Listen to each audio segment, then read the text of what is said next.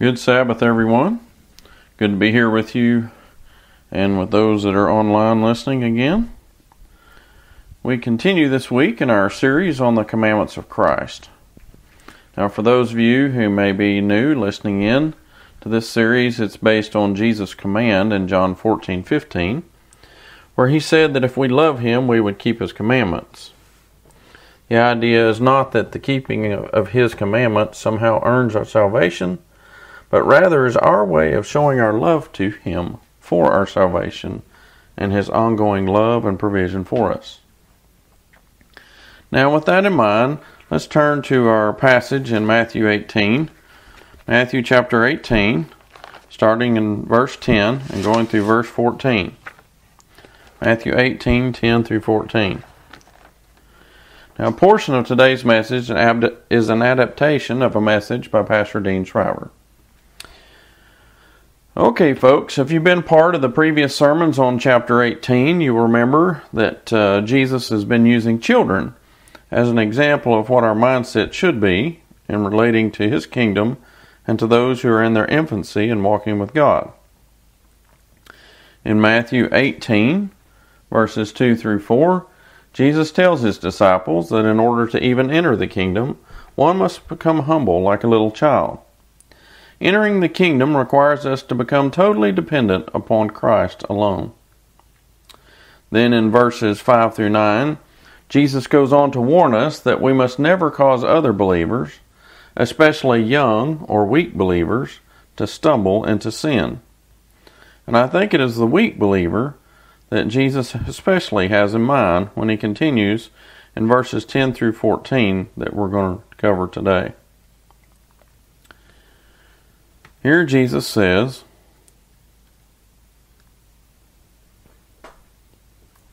"See that you do not despise one of these little ones. For I tell you that their angels in heaven always see the face of my Father in heaven.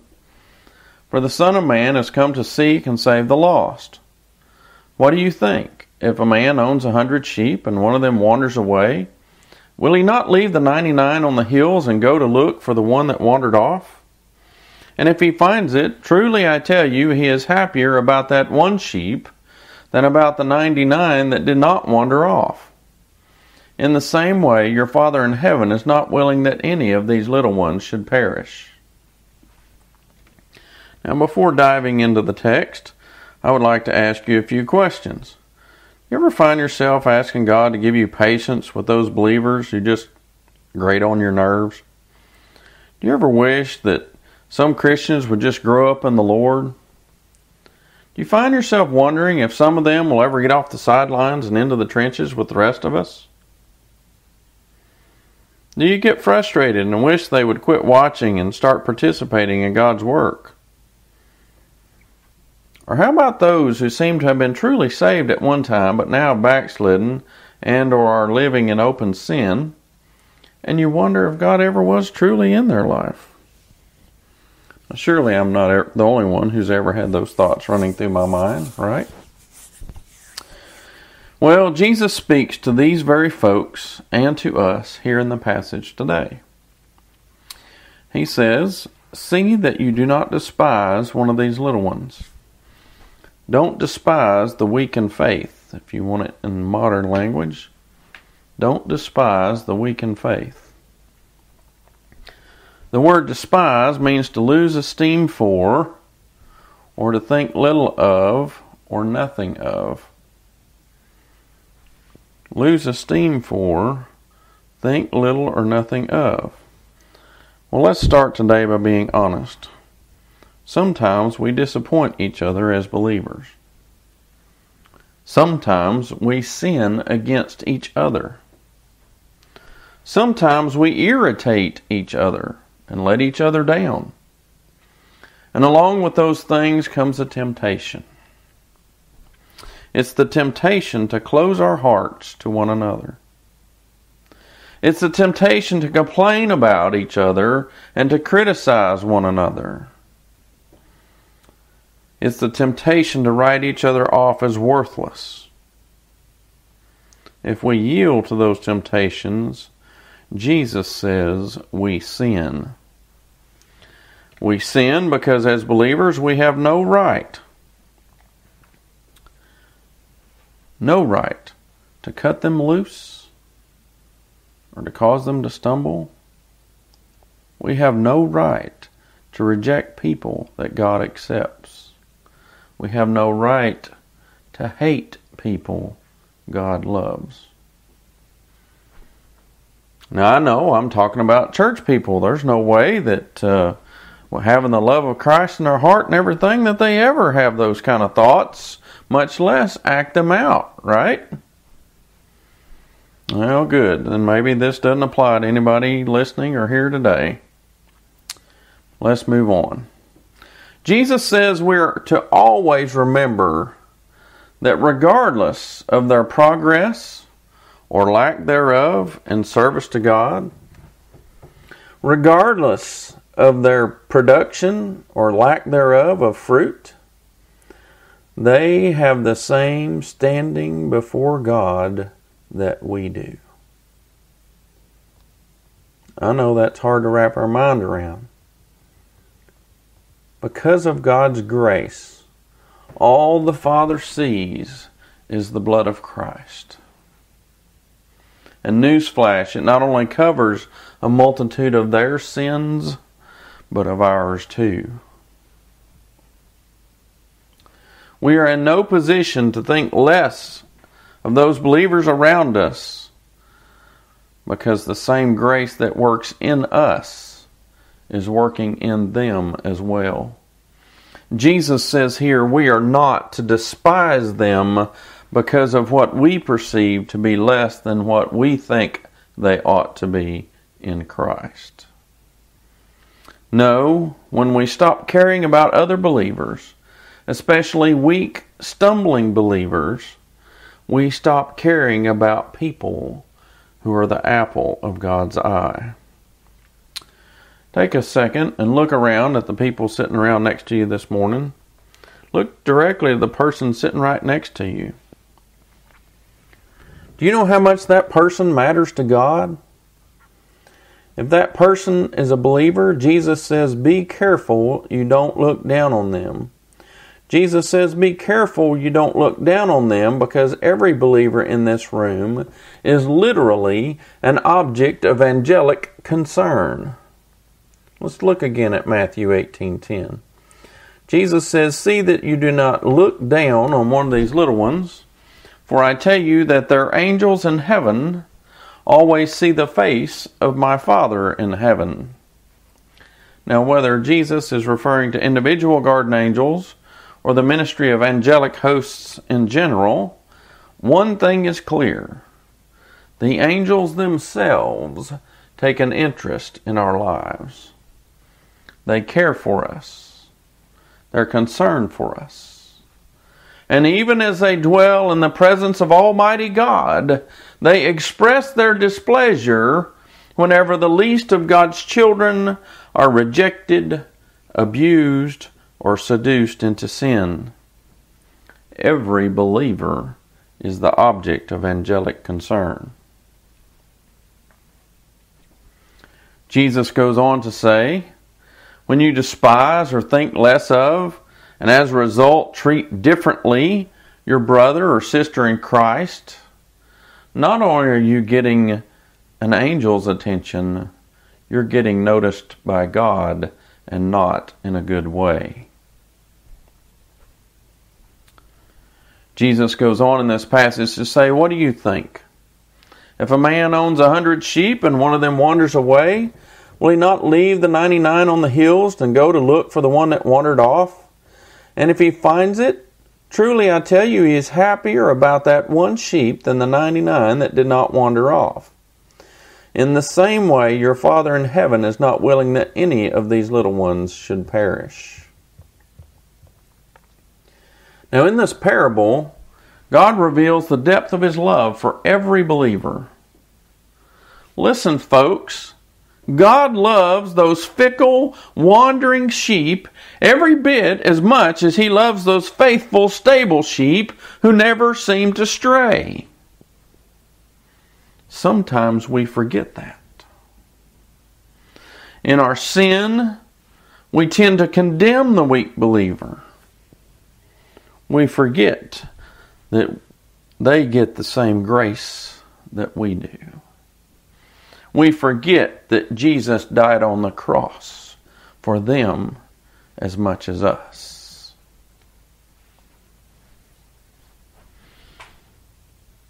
Even as a pastor, there are times when I stand back and look at the repetitiveness of someone's backsliding into sin, the unwillfulness to stand up and be counted for him, and my impulse is to want to shake my head in frustration and walk away.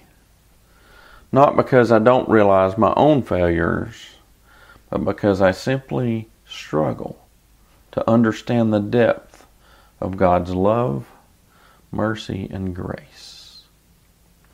So I ask you, when will we learn? When will we learn that God is not like that? That is one way we are different from God. When God sees the weak believer, He doesn't shake His head in disgust. What does He say here that He does? He goes after them.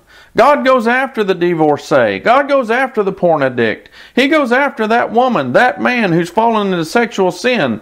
God goes after the thief. God goes after the proud. God goes after the temperamental.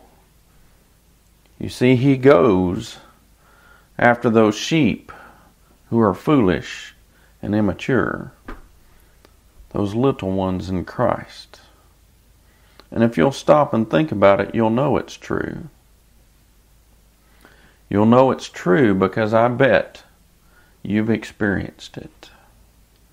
I bet there's been at least one time in your life when the Savior had to come after you and call you out of the sin that you were in.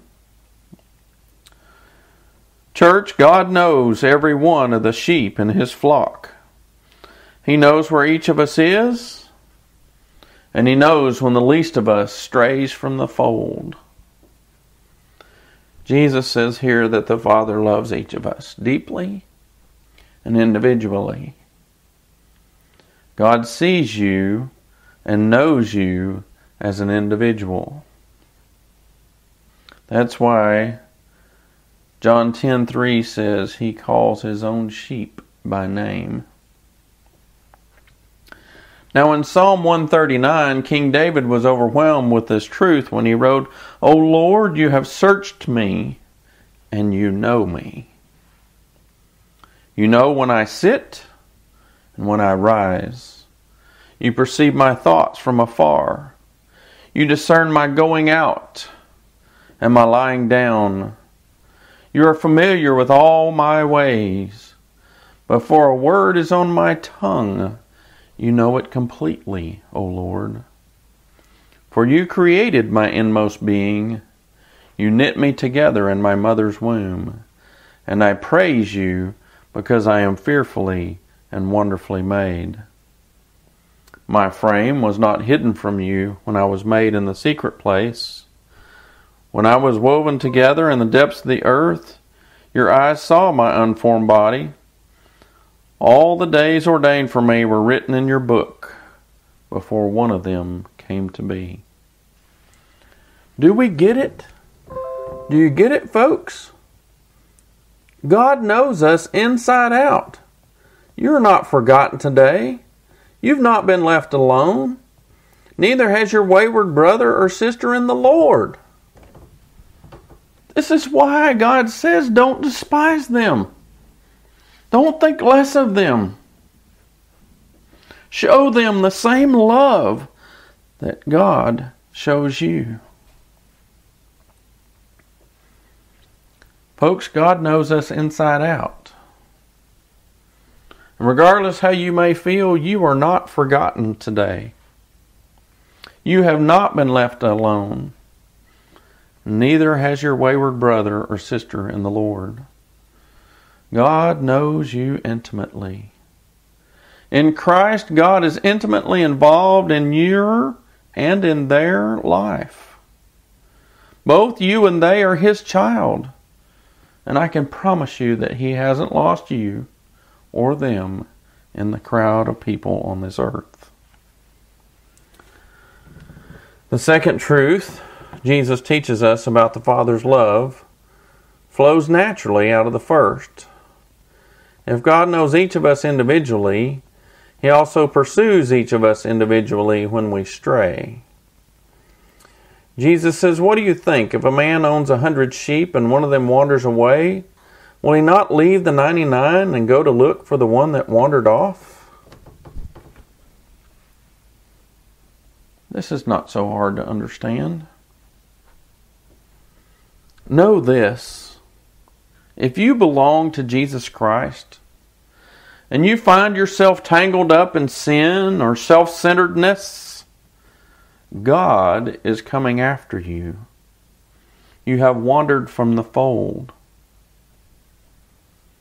And if He doesn't come after you, if He doesn't discipline you and rob you of the peace that passes understanding, that's a pretty good sign that maybe you really haven't committed your life to Christ. But wait, it gets even better than that. In verse 13, Jesus continues to paint the picture of a shepherd by saying, and if he finds it, the lost sheep, I tell you the truth, he is happier about that one sheep than the 99 that did not wander off. You see, the whole point of this parable for you and me is this. We're called to care for each other in exactly the same way God the Father cares for us. We must never lead another believer into sin. We must never look down on a weaker Christian. We must never hold them in contempt. We must never write them off as hopeless. I cannot be a faithful pastor, and you cannot be a faithful believer if we're not willing to love each other and receive each other in spite of our weaknesses. Now, that doesn't leave us without a responsibility to try to hold one another accountable and help one another grow in our walk with God, and we'll cover that next week. But the point I want you to carry away is that we need to look at everyone else who calls on the name of Christ through the Father's eyes. We need to adopt His heart. And instead of despising them, run after them with a heart of love and concern that wants to help them, bear them up, and encourage them in their walk with God and help them grow in their faith. This is our call, to not despise those who are weak in the faith, but to be there for them. I leave you with an admonishment from the Apostle Paul with regard to our view and treatment of others in Christ. You're welcome to turn there, Philippians 2, 3 through 13. Philippians 2, 3 through 13. Paul says, do nothing from selfish ambition or conceit, but instead in humility count others more significant than yourselves. Let each of you look not only to his own interests, but also to the interests of others. Have this mind among yourselves, which is yours in Christ Jesus, who though he was in the form of God, did not account his equality with God as a thing to be grasped, but instead emptied himself by taking on the form of a servant, being born in the likeness of men. And being found in human form, he humbled himself by becoming obedient even to the point of death, even death on a cross. Therefore God has highly exalted him and bestowed on him the name that is above every name, so that at the name of Jesus every knee should bow, in heaven and on earth and under the earth, and every tongue confess that Jesus Christ is Lord, to the glory of God the Father. Therefore, my beloved, as you have always obeyed, so now not only as in my presence, but much more in my absence, work out your own salvation with fear and trembling. For it is God who works in you, both to will and to work for his good pleasure. Amen.